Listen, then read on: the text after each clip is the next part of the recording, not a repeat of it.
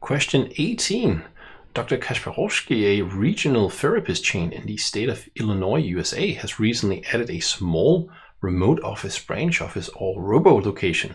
A robo-location contains a single VMware ESXi host containing a Linux-based Oracle database server and corporate policy demands. Backups are produced locally and include transaction logs. A new Veeam guest interaction proxy has been deployed to the robo-location. An operations engineer notices the Veeam runtime process is not pushed from the guest interaction proxy in the robo-location, but from the centralized Veeam backup server. What could be the cause? Okay, so the real question here is it because this is not working, or is something else causing it to be pushed out from here, like a failback mechanism or something like that? Now, if we look down here, we see some different statements. Guest interaction proxy has been configured with an incorrect subnet mask on the network adapter. Okay, yeah, I guess that could maybe be a possible issue. Linux kernel must be upgraded to 5 or later. So we would have to maybe go and check some requirements for this guest interaction proxy.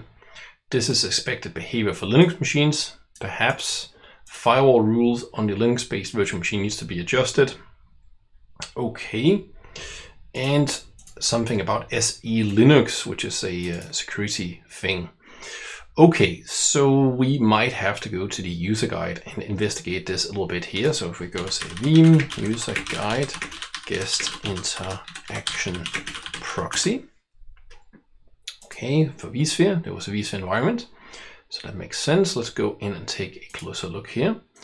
So scanning true, we see here, this component is needed if backup or replication jobs perform the following process of VMs: transaction log processing. That makes sense. Okay, it's interact, needs to deploy runtime in each VM. Okay, task deploying runtime process in a VM is performed by the guest interaction proxies. Okay, great. So let's take a further look down. Oh, some important note here. The guest interaction proxy deploys the runtime process only in Microsoft Windows VMs. In VMs with another guest OS, the runtime process is deployed by the backup server.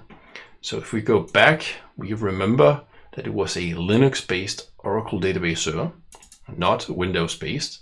And as such, since it was coming out successfully, but from the backup server, this is in fact the expected behavior for a Linux-based virtual machine.